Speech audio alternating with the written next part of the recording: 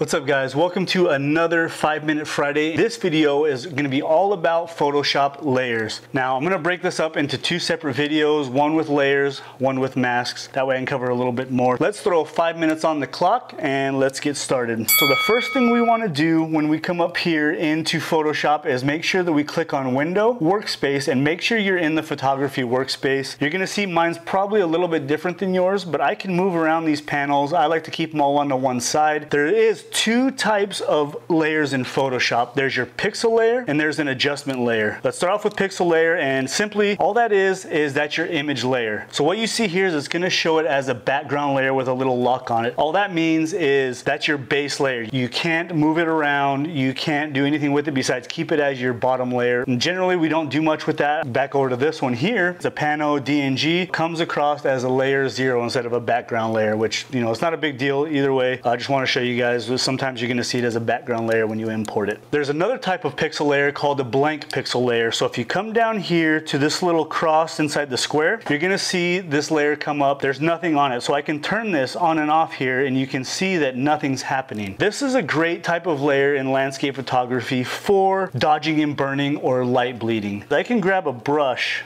I can come in here, I change the blend mode, which we're gonna get into blend mode in just a second, to soft light. I can start doing a little bit of light bleeding here. This is great for showing directional light and adding a little bit of drama to your photo. You can see I can turn this on and off, and I did a little bit of light bleeding there. That's one of the uses of a blank pixel layer. Definitely there's a lot more than that, but this is a general understanding, and what I use pixel layers for is for dodging and burning.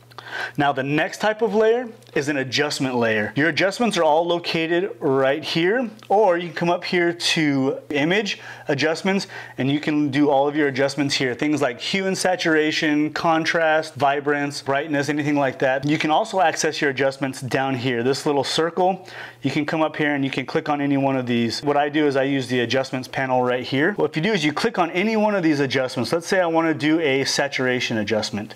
I can click on this and this little panel comes up, and then your layer with a little layer mask, which we're going to cover next week, comes up, and I can choose the reds and, you know, make a saturation adjustment and really saturate the reds a little bit. I'm going to go too far with it, so I'm going to show you guys another trick. What you can also do with these layers, you can adjust the opacity. In other words, you can adjust how much of that layer is showing. If I come up here to opacity, click on this little icon here and I can bring it down, and you can see here it lessens the adjustment. Obviously 100% is too much, but I can bring it down to, you know, 30, 25%, something like that. The great thing about layers and why Photoshop and layers is so powerful is it allows you to work non-destructively. What that means is all of these adjustments, every single adjustment you do, it doesn't actually manipulate any of the pixels on the original photo. What it's doing is setting up instructions for Photoshop. So when you render it out like a JPEG, it writes all that to a JPEG on a separate file, but it doesn't actually damage or affect any of the original pixels in the raw file. No matter how many of these adjustment layers you put on,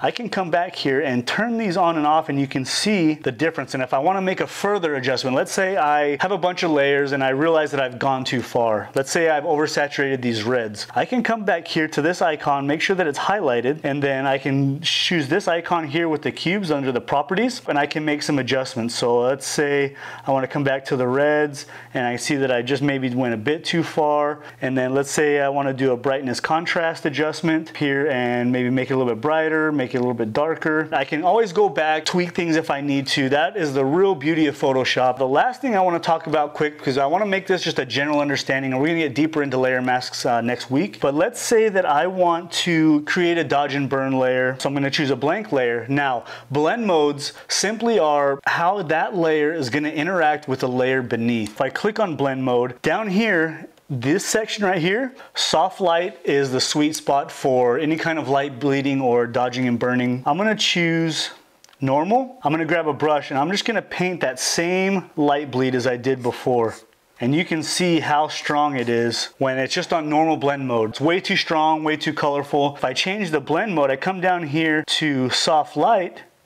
Now you can see a big difference. The last thing we're going to talk about is stamp visible. So let's say that I made a bunch of adjustments. Now I want to do something like the Orton effect. I can't just go up and choose the Orton effect with filter and go down to blur, because I would be doing it on one of these layers here. So what I would do is I would hold down Shift, Option, Command E if you're on a Mac. If you're on a PC, it's Shift, Alt, Control E. This is called the Stamp Visible layer. I took all of the adjustments and I stamped them onto one layer. So that is the basics of what layers are, pixel layers and adjustment layers. It's quite simple. Next week, we're gonna go over masks and layer masks. That's a pretty big one. That's one where I think people start getting confused. So stay tuned for that next Friday.